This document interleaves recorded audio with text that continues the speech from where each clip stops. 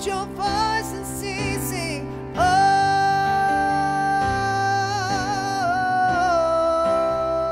sing, Jesus be the center. Sing, Jesus be the center.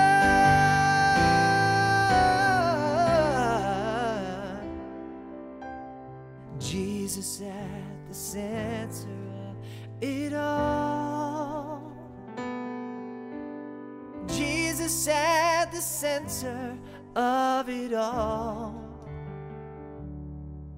From beginning to the end, it will always be, it's always been you, Jesus. Jesus, nothing else matters. Nothing in this world will do. Oh, Jesus, you're the center. Everything revolves around you. Jesus, Jesus be the center of my life. Start with me, Lord. Jesus be the center of my life. From beginning to the end, it will always be, it's always been you, Jesus. Jesus, nothing else matters. Nothing in this world will do. Oh, Jesus, you're the center. Everything revolves around you. Jesus, from my heart to the heavens, Jesus be the center. It's all about you. It's all about you. From my heart to the heavens, Jesus be the center. It's all about you. Yes, it's all about you. From my heart to the heavens, Jesus be the center. It's all about you. Yes, it's all about you.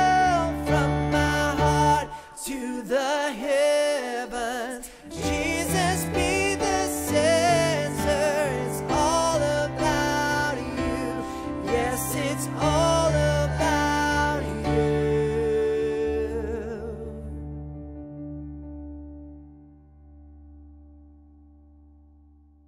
Jesus be the center of your church. Jesus be the center of your church. 'Cause every knee will bow and every tongue shall confess you, Jesus. Jesus, Jesus, Jesus, Jesus, Jesus, Jesus, Jesus.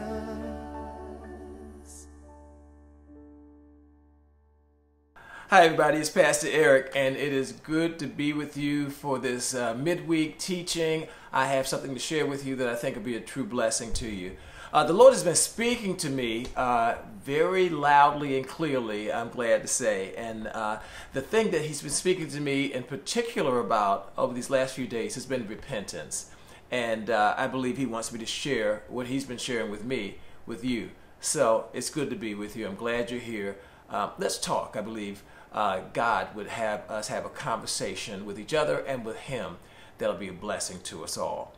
The freedom to repent. That's what I call our time together.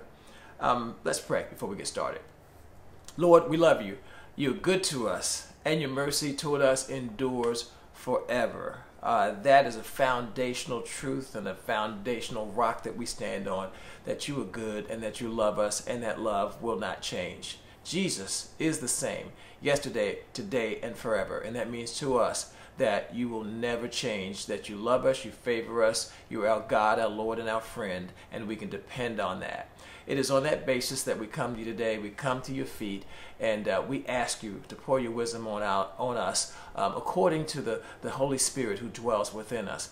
May he speak clearly to us as we listen and as we pay attention to what thus saith the Lord right now. In Jesus' name, amen. The freedom to repent. And I want to start by reading to you Acts 3:12 through 21. Listen as I declare the word of the Lord. So when Peter saw it, he responded to the people, "Men of Israel, why do you marvel at this? Or why look so intently at us as though by our own power or godliness we have made this man walk? The God of Abraham, Isaac, and Jacob, the God of our fathers, glorified his servant Jesus, whom you delivered up and denied in the presence of Pilate, when he was determined to let him go. But you denied the Holy One and the just, and asked for a murderer to be granted to you, and killed the Prince of Life, whom God raised from the dead, of which we are witnesses. And his name, through faith in his name, has made this man strong, whom you see and know. Yes, the faith which comes through him has given him this perfect soundness in the presence of you all. Yet now, brethren, I know that you did it in ignorance, as did also your rulers.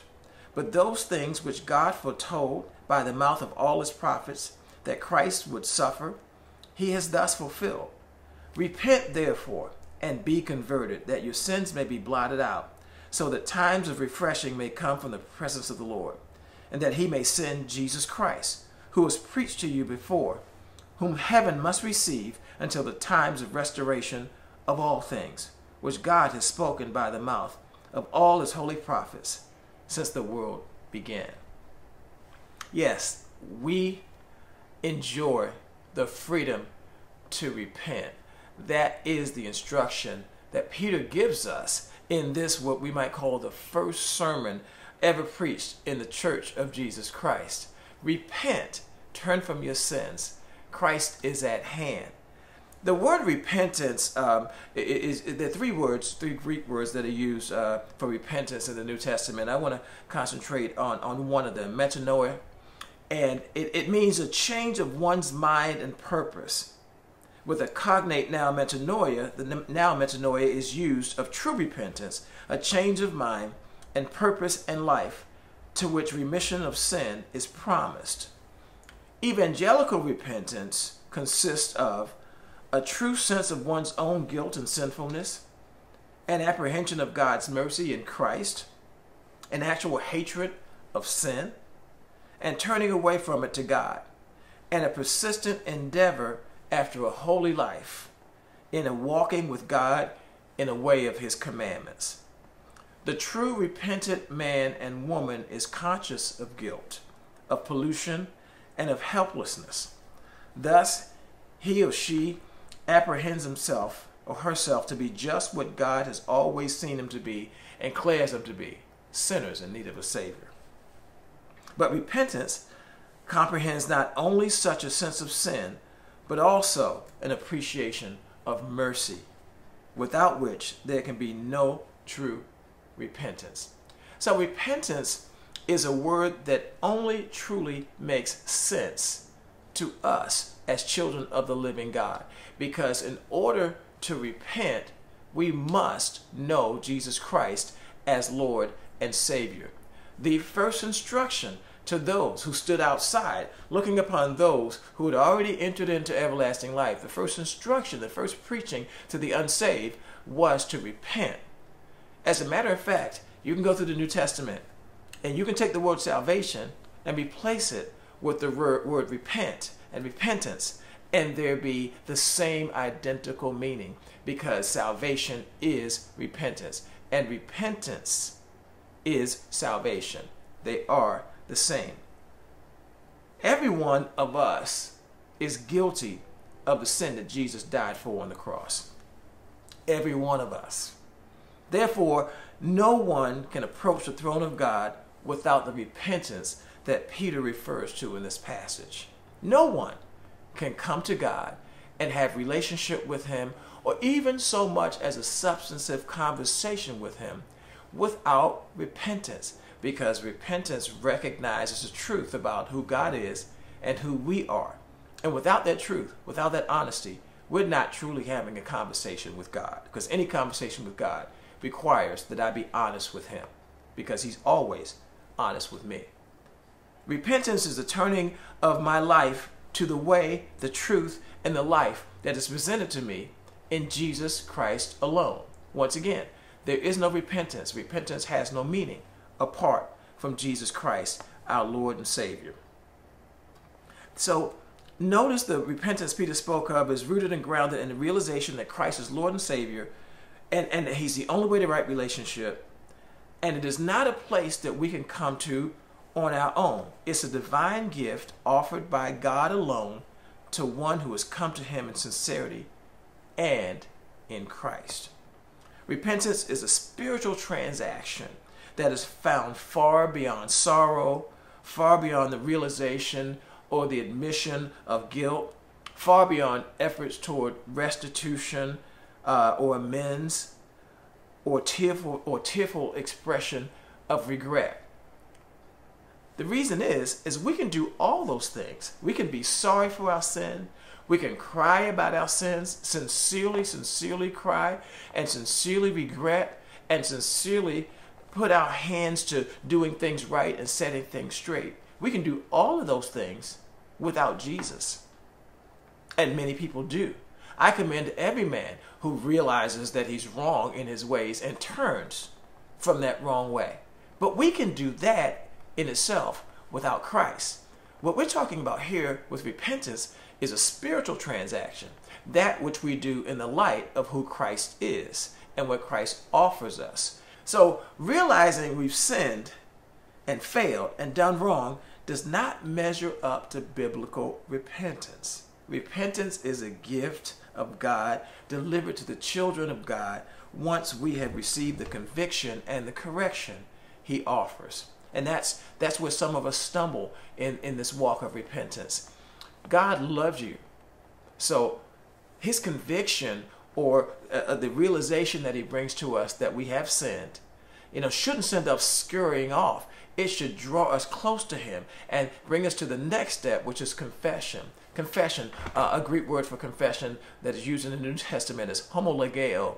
Homo, same, logeo, word, which means that we say the same thing about ourselves that God has said.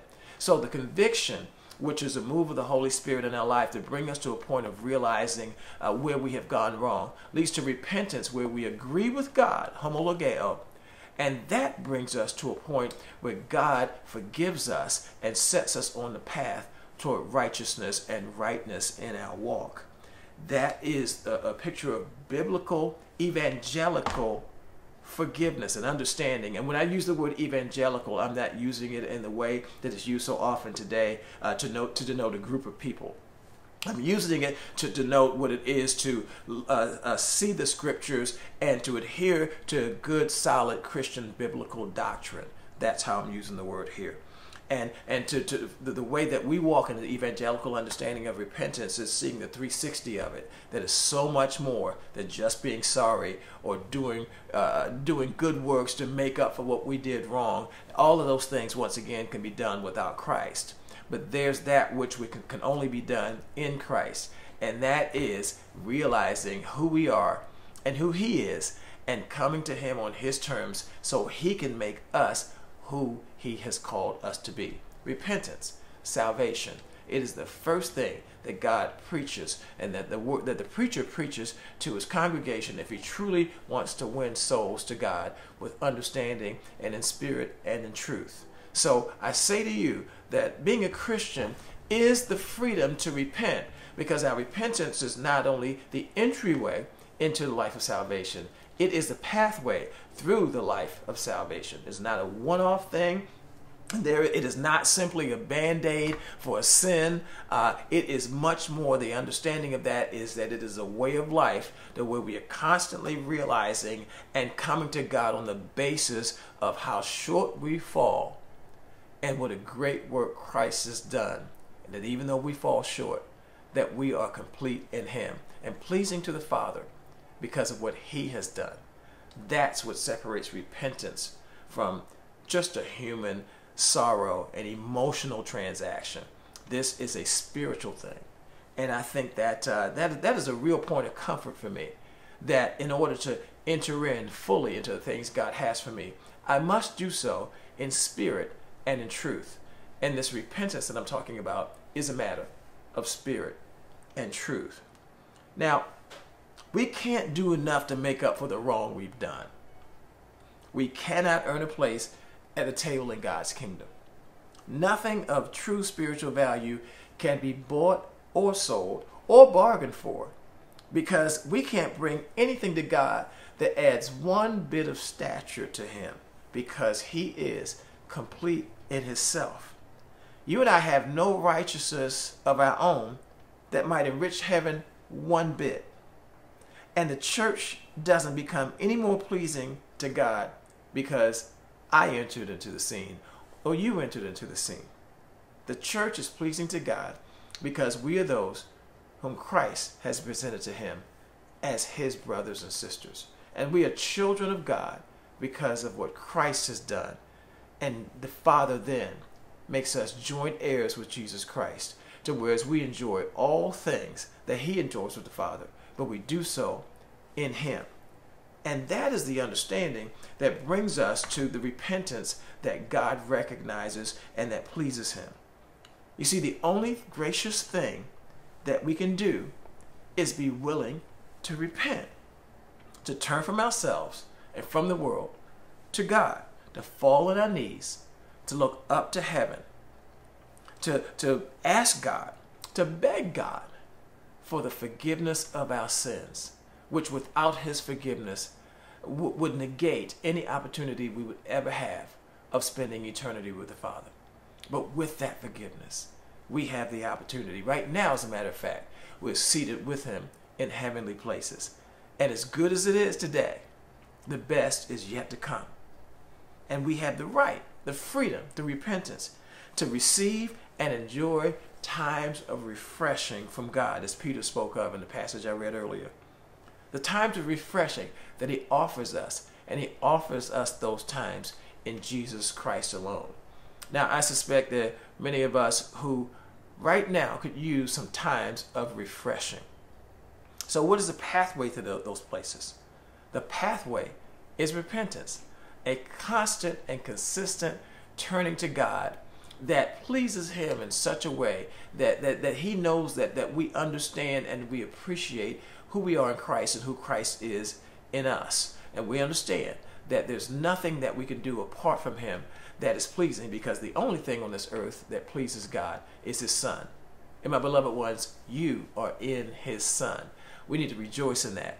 This freedom that we have is a freedom from the overarching power of sin. The sin that once ran our lives, the sin that once would cause us to hide and to obfuscate and to lie and to hedge our bets. Repentance has brought us to a place where we can walk openly and freely before God and man.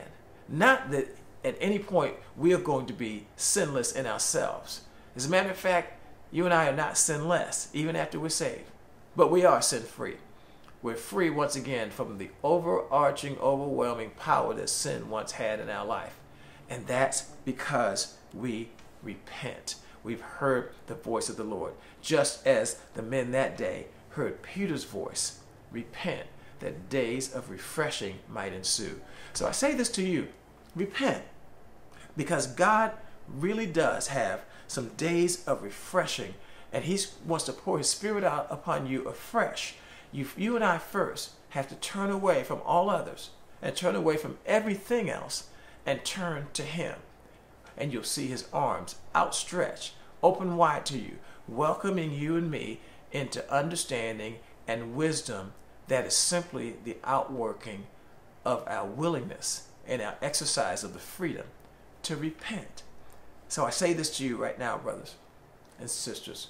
Repent. Turn to the Lord. I'm not saying there's any particular sin that we need to repent of. Once again, repentance is much more than just turning away from sin. It is turning away from sin and realizing the lifestyle that is ours when we turn away from sin as a lifestyle, when we walk righteously as a lifestyle. That is the lifestyle of repentance. That's where you and I are. That's where God has brought us. And that's where you and I will experience the freedom that is ours in Jesus Christ. So I have a few more things to share with you about what repentance looks like. And I want you to receive these things as instruction, because I believe the Lord would have you and I pay attention to this and go forward in this knowledge and, once again, in this instruction. Let's turn from the need of man's approval. Father, forgive us for being man-pleasers. Part of repentance, a significant part of repentance, is turning away from the standards of the world and turning completely to the standard who is Jesus Christ. Not a set of rules, not a set of do's and don'ts. Following do's and don'ts is not repentance, because as long as I'm living by the law, then I am fallen from grace. As a matter of fact, that's what fallen from grace means.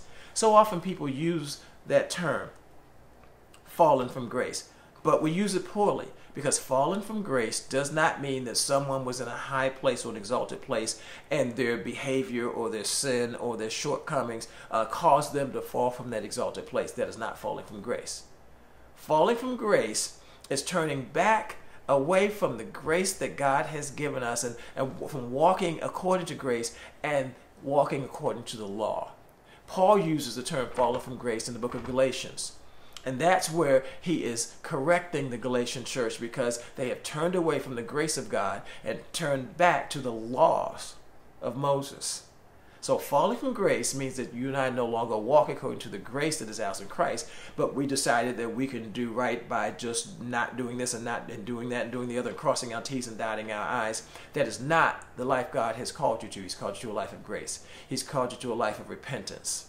And trust me, if you walk according to his grace, if you repent, you will please God. You will cross the T's. You will dot the I's. But you'll do it in Christ, who is already pleasing to the Father. If you're in Christ, you'll be pleasing to the Father. Let your effort be not to do everything right, but to get your life to Jesus Christ, to get on your knees at his feet. That is the most high place.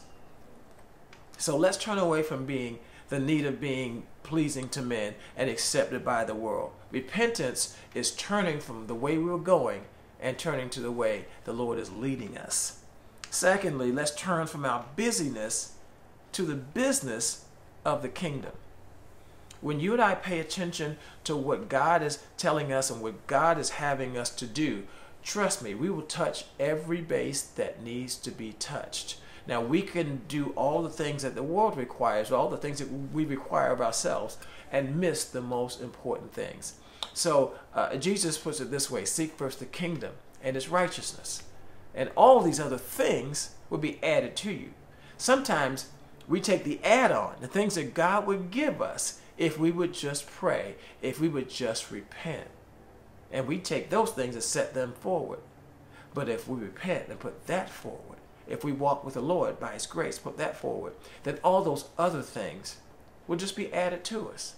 So, beloveds, turn away from your busyness and turn away to the business of heaven.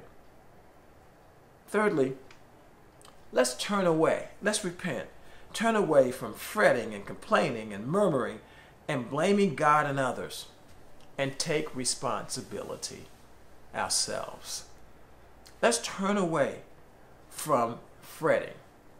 Let's turn away, as I said, from complaining and murmuring and gossip and speaking in a way that is not uplifting and edifying to your brothers and your sisters. See, one of the signs that you and I understand repentance and the forgiveness which has been given to us is that we forgive others. What a sad thing it is for Christians to go about and bandy the name of any other Christian about in any unsavory way, in any way that brings reproach upon the name of another saint. Because what that tells me, and what that tells the Lord, is that you don't understand the forgiveness that you have received. That I don't understand the forgiveness that I received if I then turn around and use my energies and use my mouth to bring a disparagement on any other person, most importantly, any other saint. The sign that you and I are walking in repentance and walking in the understanding of that repentance is that we also forgive others because we have been forgiven. And as you know, if we don't forgive others, the Lord will not forgive us. And the fact that we engage in anything negative toward another saint proves that we don't understand the grace that's been offered to us. Then, beloveds, let us turn to the Word of God as a priority of our lives. Repentance is turning to God according to His Word. The psalmist says this, "I have hidden the Word of God in my heart that I might not sin against you." That's in Psalm 119. I've hidden your word in my heart that I might not sin against you. The power that you and I have to walk in repentance is according to the Word of God, which is in us. And what I always like to share with my brothers is the Word of God is pure power. When we understand God according to the revelation we have in the Word of God, we understand God as we ought to. And that understanding gives us the power to walk in wisdom, to walk in fruitfulness. And without an understanding of the Word of God, it is doubtful whether any of us can walk in repentance, because the Word of God teaches us what that repentance looks like, not just once, but moment by moment, day by day, conversation by conversation, work by work. The Word of God is everything when it comes to the walk of repentance. My beloveds, I believe you should memorize some of the Word of God. You should be able at any point, at any moment, be able to recite a significant chunk of God's Word, because it's a sign that you've hidden that Word in your heart. And anytime you plant good seed in good soil, it is going to bear good fruit. So repentance requires a successful walk in the repentance offered to us in Jesus Christ. Requires that you and I walk according to His Word. So let's turn away from the world and turn to the Word of God as a priority in our lives. Let it be the first thing that we think about. Let it be the last thing we think about, because the Scriptures tell us that Jesus Christ is the Word of God. That's what repentance looks like. Let us turn away from unhealthy, undisciplined, and unholy activities and relationships. You know, turning to God is going to mean turning away from others. It is going to mean turning away from anything that brings any reproach whatsoever upon the testimony of Jesus Christ in your life. It is going to require a new level of discipline. It is going to require a new level of focus. It is going to require, once again, that we leave behind things that need to be left behind so that we can go forward to where God is taking us. One of my favorite verses in the Scriptures is 1 Corinthians 13:11. When I was a child, I thought as a child, I reasoned as a child, I understood as a child. But when I became a man, I put away childish things. Now, these childish things aren't always overt sins. They're just things that we need to move on from as we grow in our walk of repentance. There's some attitudes, there's some outlooks, there's some outcomes. Those are things of childishness and childhood.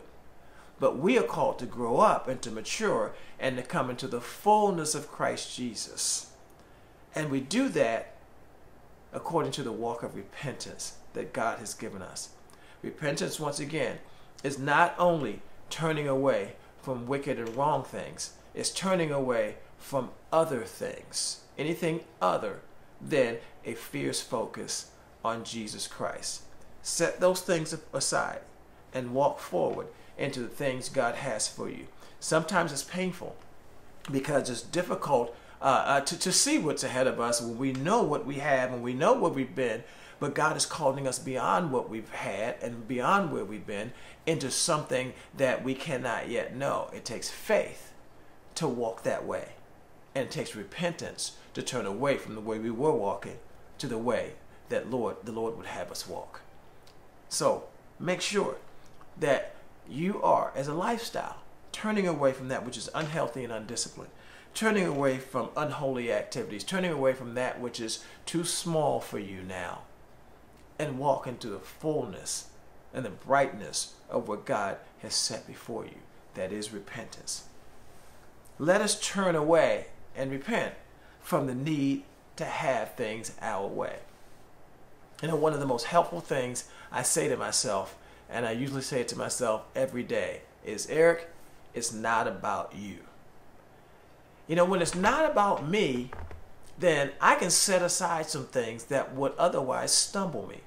If it was important to me what everybody thought, if it was important to me that everyone spoke highly of me, if it was important to me that everybody liked me, if it was important to me that everybody agreed with me, or that everybody stays with me or follows me or goes to my church for the rest of their lives, if those kind of things were important to me, then it would be about me. But if it's about Christ, then I am free to let everyone and everything go into the hands of God, the sovereign, sweet will of God for my life and the life of everyone around me, and to just let it be. Beloveds, there's some things in life that aren't as pleasant as we would like them to be. There's some places where we like to get that is maybe more difficult to get than we thought, and there's some things to accomplish that are difficult to accomplish. Life sometimes is very, very difficult, and sometimes there are more problems and issues coming from more directions than we can possibly handle, which is why we drop to our knees and we turn from our own self-sufficiency to the sufficiency of Christ. And when we just practice the art of letting things go and letting things not be about us, then we can brush off things that would have stumbled us at one point. But now, since what we care about is the testimony of Jesus Christ, and it's not about me, and I walk in that way, then I am free from all of the chains of what men and women say and do and what others think. And I am set free to focus on what God says and does and what He thinks.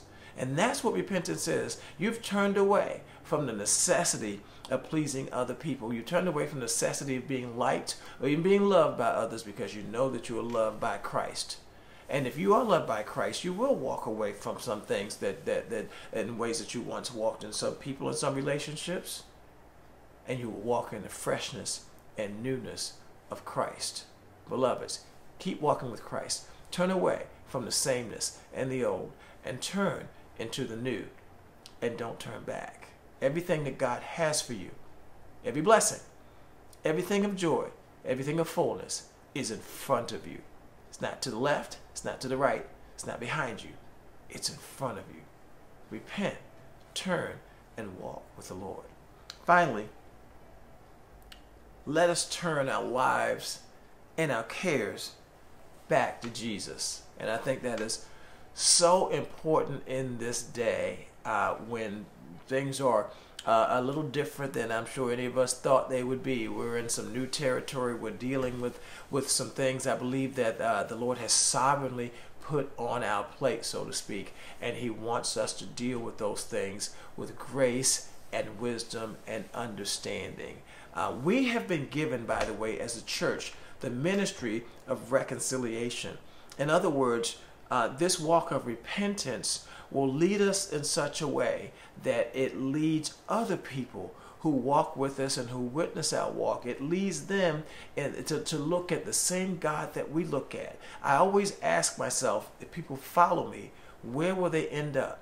You should ask yourself that question as a child of God. If people follow you, where will they end up? hopefully they'll end up at the feet of Jesus Christ, because once again, that is the most high place. Hopefully they'll end up in the house of the Lord, because that's where the children of God come together to give him the glory he deserves. Hopefully they'll find themselves in the closet of prayer, because God welcomes us to that place, because he hears prayer. He answers our prayers, and we draw close to him through those prayers. And when we turn away from the world and turn our lives and cares back to Jesus, that's where we will be found. And anybody who walks with us will find themselves in that same place. Your repentance is a beautiful, beautiful thing. It is a great signpost to the world of what it is to walk with the Most High God, a God that they don't understand, a God that they don't yet know. But what they do understand and know about God, they understand and know it because of you. You are, Jesus said, the light of the world. Now we know that Jesus is the light of the world. So obviously what he means is that light that is in you is Christ. That is how he's chosen to preach the gospel to the world, by your testimony. So turn your life to Christ. Let's turn our lives and cares back to him, away from ourselves, away from others, away from good things, that we might walk in the God things. There are good things out there, beloveds, but what matters is that we are doing the God thing, because we are walking with God in repentance. When the Lord spoke to me last week, and the first thing he said to me as I was fasting and praying and asking for him for direction or for a rhema word for my life, the first word he spoke to me was repent. And the scripture that came to mind was 2 Chronicles 7:14. If my people who are called by my name will humble themselves and pray and turn from their wicked ways and seek my face, then I will hear from heaven. I'll forgive their sins, and I will heal their land. He showed me that the first part of that passage is repentance in action. Humbling myself, seeking his face, turning from my wicked ways, calling on his name. That is repentance in real time. And he's promised to respond to repentance in real time. So as you and I turn our faces back to him and come to him according to his instruction, according to his word, according to his spirit, days of refreshing will be mine and yours. That's what Peter said in the passage we read earlier. That's what the Lord promises us. And that's my prayer for you. Days of refreshing, and that you and I will walk in the freedom of repentance. I hope that's helpful, beloveds. It sure has been helpful to me to realize and to embrace the power and freedom there is for me to turn away from everything else and turn to the living God. Let's pray. Father God, thank you. You're good. Your mercy endures forever. And the joy of the Lord today is my strength. And I have joy because of this word that you have put on my heart, and I've had the opportunity to share with my brothers and sisters. May we fare sumptuously on the word of God. And as we do, fill us, dear God. Fill us according to your spirit, according to your grace and purpose for our lives. In Jesus' name, amen. Beloveds, once again, it is so good to be with you, and I'm looking forward to the day. Once again, I can see you face to face, and we can hug and do all the things that we've done for so many years. But I'm also very, very grateful for those of you who have been very careful in this day of COVID-19 to walk wisely, to walk carefully, and to walk in health and consideration toward others. Continue to pay attention, because it's very, very important that as a church that we act the most wisely. And if the Lord would point toward anyone who's walking wisely in this day, he would point to you, and he would point to me. And we will keep you posted and keep paying attention to the signs and the information that comes our way, so that we will know when is the proper time to do something more and something different. But until then, I'll continue to come to you with these teachings. I sure hope they're a blessing to you. And I'm really blessed to be able to share with you in this format. And when things change, we'll do that and hopefully do that well also. Thank you for your giving. Thank you for continuing to support the ministry with your tithes and your offerings and your gifts. It is a blessing to the house. It's a blessing to God. And thank you so much for keeping us with up with us on our Facebook page, with us on our website. We're going to continue to get information out there and ministry out there that'll bless you mightily. I look forward to seeing you soon. This coming Sunday, we'll be live streaming our service, 10 a.m. Pacific Coast time. The Father's House, go to our Facebook page, and it'll be wonderful, wonderful to have you worship along with us. God bless you, and I look forward to speaking to you again very soon. Can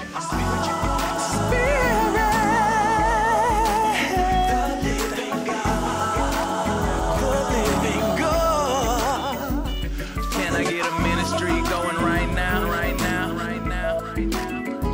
A group of believers who ain't scared to bow down. Can I get a ministry going right now?